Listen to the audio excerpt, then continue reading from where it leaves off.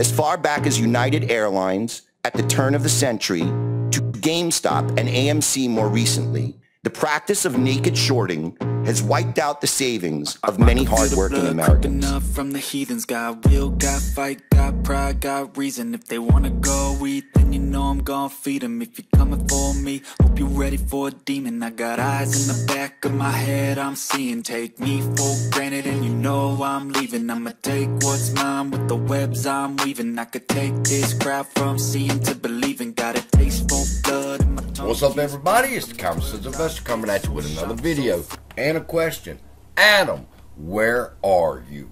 Did you hear that, man? That's the CEO of CRTD and some other CEOs that have gotten together, and they're addressing the naked short problem in their company.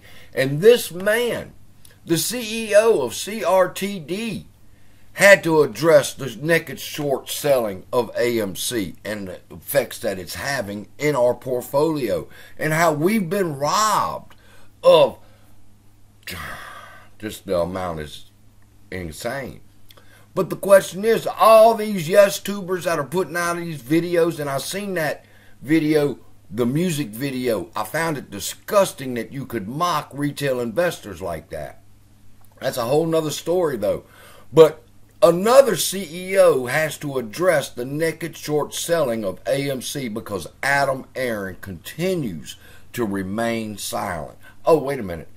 He did speak on that. He said it doesn't exist.